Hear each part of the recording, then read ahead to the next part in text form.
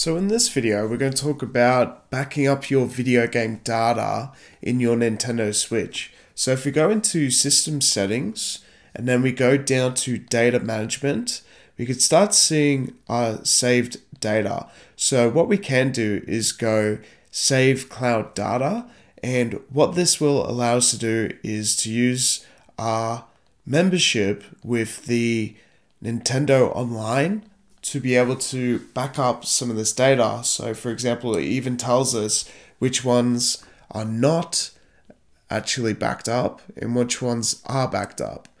So save data that's not on this console, or all the saved data, for example. So if we want to find specifically which game that we want to back up, we can find it on this panel. We can also go into our settings and find automatically backup saved data. So that just allows us to automatically save all this stuff, and we can even delete the saved data on the server, which is something that we don't want to do, obviously, but that is still an option. And then we even have settings for each saved data file. So we can even toggle these on and off for specifics for what we want to back up and for what we don't want to back up. Also, we have this manage software in the data management panel. So let's go here and have a look. So if we go down to the game, so we've got Pokemon Legends ZA.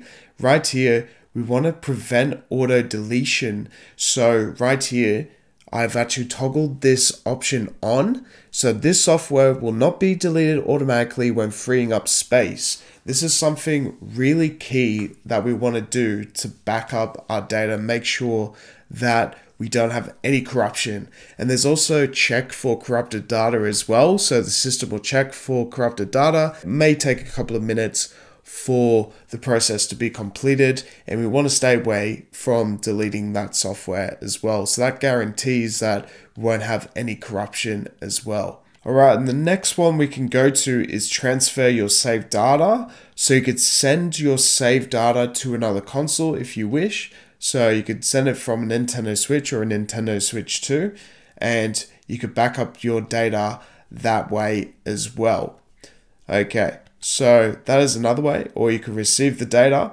And then one other final way is actually expanding your data to a microSD express card and then backing up your data by just having it on that SD card.